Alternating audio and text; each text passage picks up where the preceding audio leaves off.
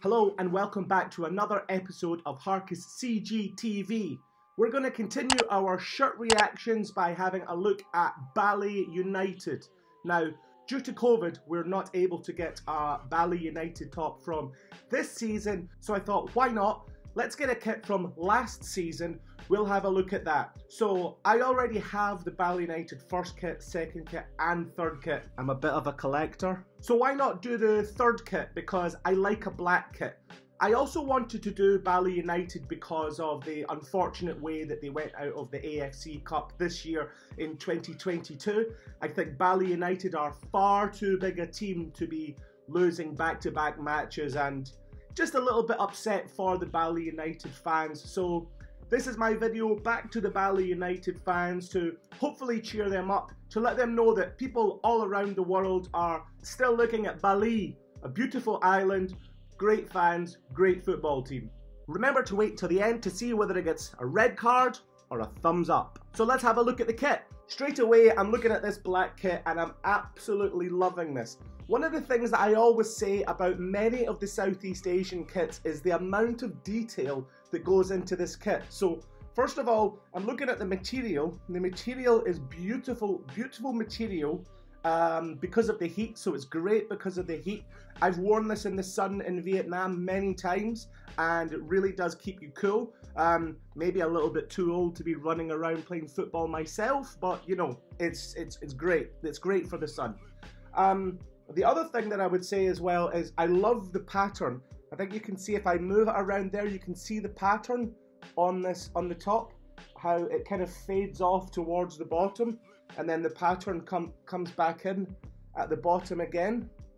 And we have these bits on the side just to keep it cool, and for the more portly gentlemen, it kind of stretches that bit at the side as well. So that's very useful.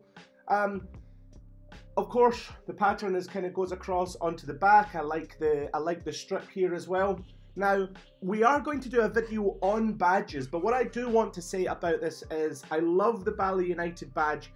I love a badge that has that rubber feel to it as well. I know that quite a few of the club badges have this.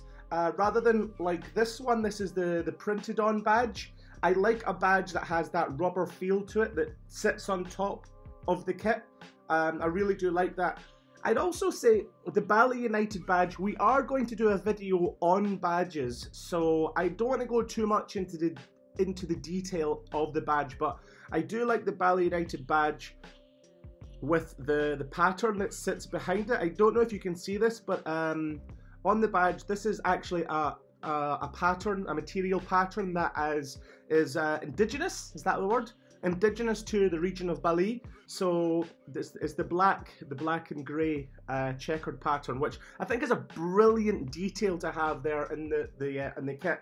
Now, as you will have seen from my other video, you should have seen it. My other video, the Wahonulai kit came in a box. This one didn't come in a box. This one actually came from an amazing guy who I got into a conversation with him when I was in Bali, and I said to him I wanted a Bali United top, and he said which one, and I said all three. He got on his motorbike and drove from one end of the island to the other to go to the stadium to get it. So thank you very much to him. Just wonderful. It shows to me the friendly nature of the people of Bali. So again, what a wonderful guy. Going back to the kit. So kind of the negatives that I have of this kit aren't really the fault of Bali, and it's just really the league as a whole.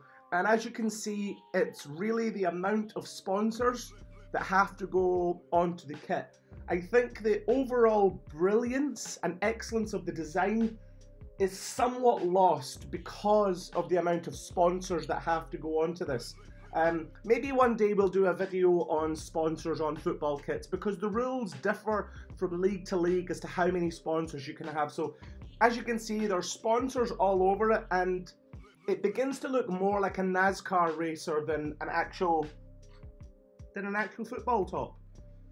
But yeah, all the same, one of my favorite tops, an absolutely brilliant top. I do really love this top, and And I don't want any PSS Slemon fans messaging me. I'm trying to get a PSS Slemon top, and I will be getting one, and a Persebaya Surabaya one, and a Persebaya Jakarta. So I will be doing all of those reviews, but I grabbed this one out of the cupboard, as I said, for Bali last night, going out of the AFC Cup. So yeah, this one, what are we giving this one?